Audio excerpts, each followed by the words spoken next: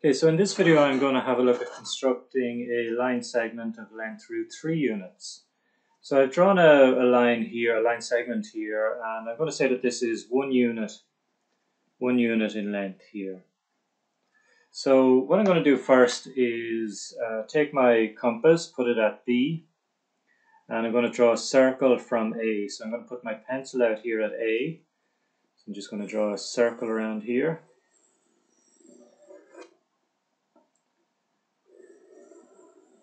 Okay, there's one circle, and then I'm going to just flip the compass around and do the same thing from A. So I'm going to put my compass at A, pencil at B, and I'm going to do the same thing again, just draw another circle here.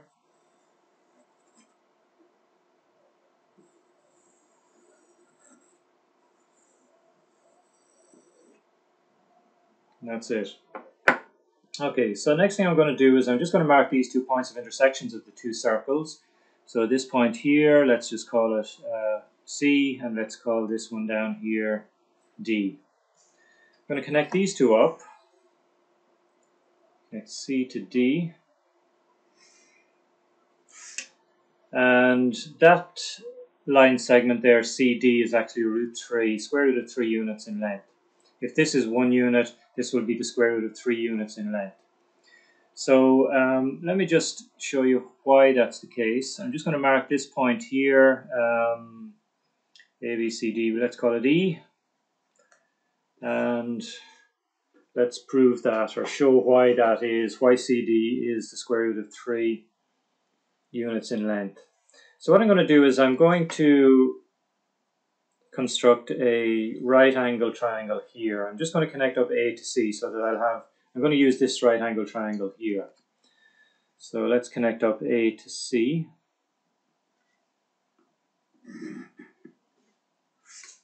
If A to B here was 1 unit, then A to E here would be half a unit in length. You can see from A to C here is going to be 1 unit in length because it's a radius. Because A to B was 1 unit, so if we just come around here, we can see that A to C is also going to be 1 unit because it's a radius of this circle here. So I'm going to use this triangle here. This is a right angle triangle, and I'm just going to use that triangle there to show why DC or CD is a length of square root 3 units. So let's do Pythagoras' theorem on this particular triangle here. So we can see that AE squared, so AE squared plus CE squared is going to be AC squared. Now AE is half a unit, so that's going to be half squared.